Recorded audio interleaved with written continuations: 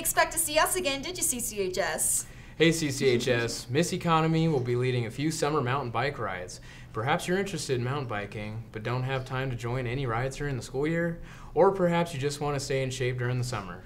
Stop by room 208 and let Miss Economy know your interests, and she'll keep you posted on summer rides. If you're interested in cross country, there will be a meeting today at 3 p.m. in room 205.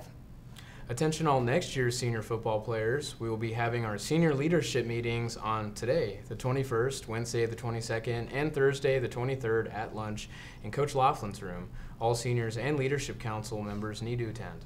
Anyone interested in playing football next year, there will be an organizational meeting on Wednesday, May 22nd at 3 in the auditorium. We will be handing out important summer information. Do you like art? Were you in art? Come get your work.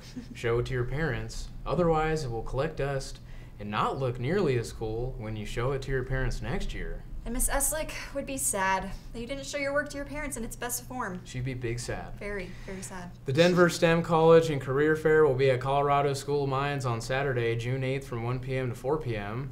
Free and open to the public, STEM College and Career Fairs provide a forum for colleges and universities to share STEM-related educational opportunities with prospective students and their parents, and allow representatives from industry professionals, associations, societies, and nonprofit organizations to educate students and parents on STEM-related career opportunities.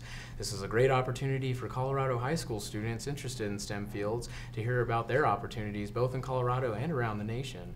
You may attend on your own. However, if we have enough CCHS students who are interested, we may be able to provide transportation. Sign up in the guidance office if you're interested. Girls took 28th out of 44 teams at state track. 400-meter dash, 59.16, season best, Taylor Lee, 9th place. 100-meter hurdles, 17.33, Holly Miller-Minto in 16th place. 800-meter sprint medley relay, 1 minute 53 seconds. Kylie Smith, Kendall Smith, Holly Miller-Minto, Nelly Bondarenko, Taylor Lee in 9th place. High jump, 5.2 season best for Sarah Schoenbaum in 4th place. Long jump, 15-9, Holly Miller-Minto, 13th place. For discus, 108, Caitlin Mars, 11th place. Boys took 9th out of 42 teams. The 100-meter dash, 11.78, Raymond Camel got 18th place. 200-meter dash, 22.46, personal best by Raymond Camel in 7th place. The 4x1 meter relay, 42.63 for a school record by Raymond Camel.